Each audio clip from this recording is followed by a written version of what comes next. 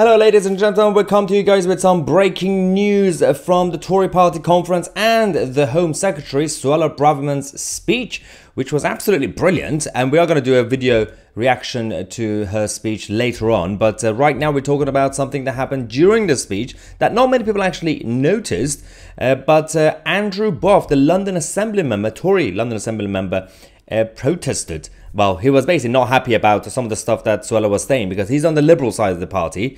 But in this video, we're going to show you the clip, but also the reaction, the crazy reaction from the mainstream media. First, let's go to Suella's speech. You don't challenge this poison. Things just get worse. There's no such thing as gender Whole ideology. institutions become captured. No.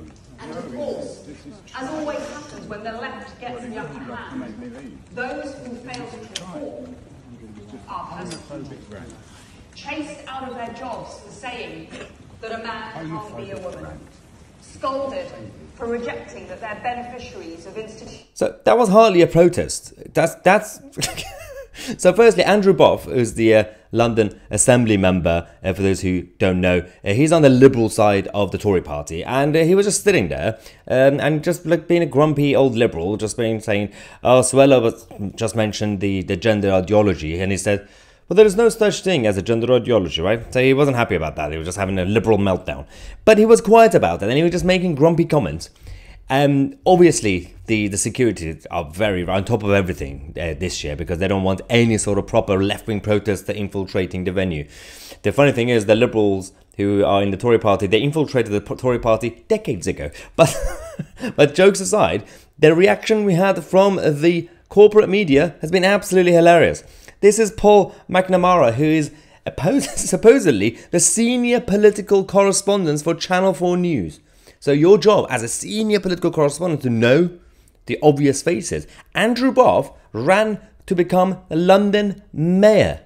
So he ran for the London mayoral election. His face is recognizable, but he said, Paul said, heckler at Suella Braverman's speech has just been kicked out. Hashtag CPC 2023. He makes Andrew Boff sound like some sort of random left-wing protester who only went to the speech to heckle. No, he sits at all the speeches. I've been doing, well, it's the first conference I haven't been in, well, second conference I haven't been, but I have been to Tory party conferences before. He's always at all the speeches. He sits there, watches them, and obviously Suella Braverman is more conservative than Andrew Boff, so he's gonna moan and whine like an old Liberal. But Paul McNamara is not the only one. Emily Maitlis, oh dear, Emily Maitlis is a pro. She's supposed to be having a lot of experience. She literally was filming on her phone. She saw Andrew Boff was right in front of her face, and she said, audience member, just escorted from the main hall by the police during Suella's speech. Very quiet if protesting. We couldn't hear his message clearly.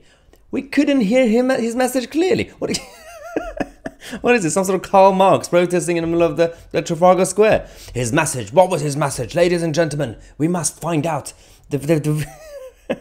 So the funny thing about this is that, one, Emily Maitlis should know Andrew Boff, who is a senior assembly member for the Tory party, who stood in for the London mayoral election, obviously failed in the primary.